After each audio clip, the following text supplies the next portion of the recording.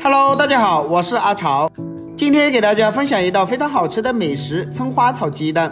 葱花炒鸡蛋是小孩子特别爱吃的一道菜，不管是用来下饭下酒都非常的不错，而且按照我这个方法炒出来的葱花炒鸡蛋特别的鲜美，就算是不爱吃米饭的小朋友都能吃2碗。下面我们一起来了解一下吧。首先我们要准备4个正宗的母鸡蛋，再准备一把新鲜的小葱。鸡蛋我们要挑选这种母鸡蛋，葱花也是自己种的，从田里面拔出来的。然后把鸡蛋打入一个大点的碗中，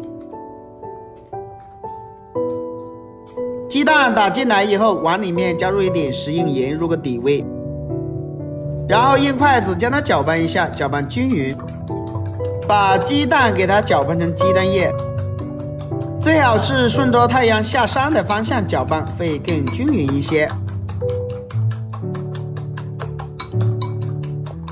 鸡蛋液像我这样搅拌均匀，用筷子挑一下，挑不起来了就可以了。把刚准备好的小葱，把葱白给它分开，然后把葱叶给它切成葱花，要切细一点，不要切得太粗。如果切得太粗的话，炒鸡蛋就不好吃了。葱花全部切好以后，直接把它放到鸡蛋液里面。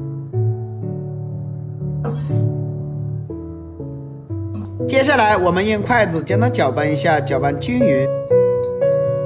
我们要把鸡蛋液和葱花全部融合在一起，所以我们这里要多搅拌一会，一定要搅拌均匀一些。搅拌均匀先放一边。接下来准备一些大蒜，给它切成蒜片。大蒜我们要多准备一些，蒜香味更加的浓郁。然后直接把它剁成蒜末就可以了，剁细一点点。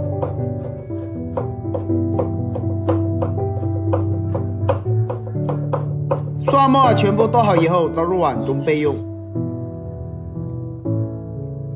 剩下来的葱白我们也把它切成葱花。葱白切好以后和蒜末放在一起。再准备一个红椒，把辣椒籽将它去掉，然后将它切开。切开以后，把红椒给它切成条，再改刀把红椒切成末。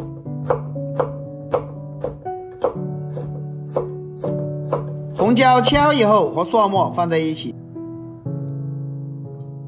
再调个料汁，1小勺食用盐，1勺鸡精，再加入1勺蚝油，1勺生抽酱油，再加入一点点玉米淀粉，倒满1小碗清水，用勺子将它搅拌一下，搅拌均匀。提前调个料汁是为了炒菜节省时间，这样炒菜的时候就不会手忙脚乱了。搅拌均匀以后先放一边。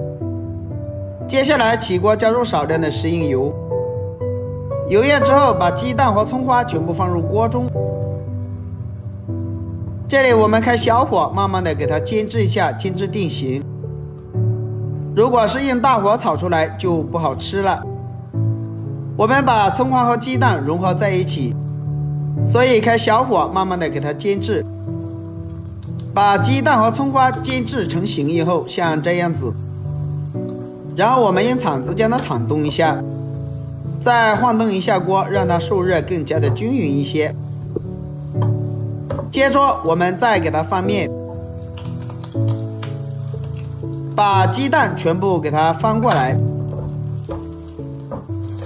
翻过来以后，我们再一次给它煎制一下。这里我们也要开小火，不要开大火。这样煎制过后，我们就把它散开，把鸡蛋和葱花都融合在一起了，差不多。把它炒成小块。亲爱的朋友们，视频你都看到这里了，如果我的视频对你有帮助的话，就动动您发财的小手给我点个赞呗。您的每一个点赞和留言都是我前进的动力，感谢大家一直以来对我的支持和鼓励。把葱花蛋全部给它炒成小块，这也是方便我们下一步的操作。炒成像这样子就非常的香了，装入碗中备用。接着在起锅加入少量的食用油，油热之后把姜蒜末全部放入锅中给它翻炒一下，把所有的蒜末和红椒全部给它炒香。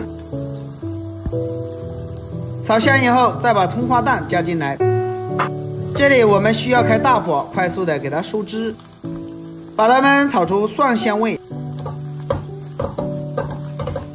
大概翻炒个6、7、8下，然后把调好的料汁一起加进来，这里我们需要开大火快速的翻炒均匀，把葱花蛋全部给它炒熟，炒熟以后将它盛出来装入盘中就可以开吃啦。一道非常美味又好吃的葱花鸡蛋我们就这样做好了，这样炒出来真的是特别的美味，特别的香，就是挑食的孩子吃了以后都能吃2碗米饭，而且这个做法也是非常的简单的，就算是不会做饭的小白都能轻松的掌握。好了，今天的视频就分享到这里啦，如果大家都喜欢这个做法，可以收藏起来试一下。喜欢我的视频记得点赞关注留言哦，点我头像还可以看到更多的家常美食，我们下个视频再见吧。